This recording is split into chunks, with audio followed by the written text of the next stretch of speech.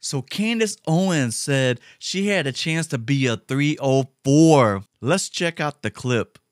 I remember vividly crying on the phone with my friend. We were best friends all through high school, went to a club one night, and our luck somehow ended up meeting Wyclef and Lil Wayne, and she just turned the whole life. And I remember I was so broke, and she was living in like a condo in Miami, sleeping with everybody, Drake, and I was just like, it's so unfair. She has everything. If only I just slept with this guy, I could have everything that he has. And he said, Candace, if you think that in 10 years, your life is not going to be better than hers, you're out of your mind. 10 years later, almost to the day, I was with Charlie Kirk. We walked into the Four Seasons Hotel in Los Angeles, and she was the hostess. Wow, working. Oh, shit. And so when I say this stuff to women, I understand how hard it is. When you're broke and you're in it, how am I ever gonna get out of this? But I also tell people, looking in the retrospect, every single challenge that God gives you, like he picks you uniquely for those challenges, because I know that it was his perfect design to have me go through those experiences, because there was something bigger at the end of that.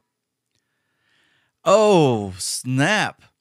So I didn't even know that she was on Fresh and Fit, which is a show that's a lot of people have canceled now because of the drama that's been going on. Man, that's crazy. The fact that the story came around full circle, you know? A lot of girls have crushes on these celebrities and movie stars, and it's totally bragging rights if you hook up with a Drake or a Bieber. Yeah, it might be fun living that carefree, do what I want to do, and live that 304 lifestyle. It seems cool at first when they're letting you live in their 304 condo for a few months. But guess what? 3, 4, 8 months down the road, they're going to get tired of you and say you need to move out of the condo. And they're going to put their next 304 into that same condo.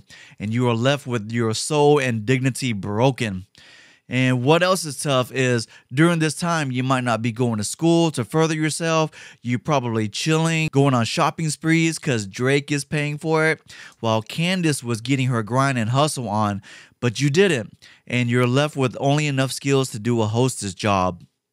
What else threw me off too was that I think their relationship ended up parting ways because Candace didn't even know what her friend was up to until she bumped into her at the hotel. Candace grew up into the more professional world while her friend is probably just floating around trying to figure out her next moves and what she is going to do.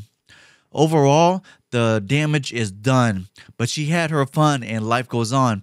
Hopefully, her ex-friend didn't end up being a baby mama from one of these rappers and can recover from this and have her glow up as well.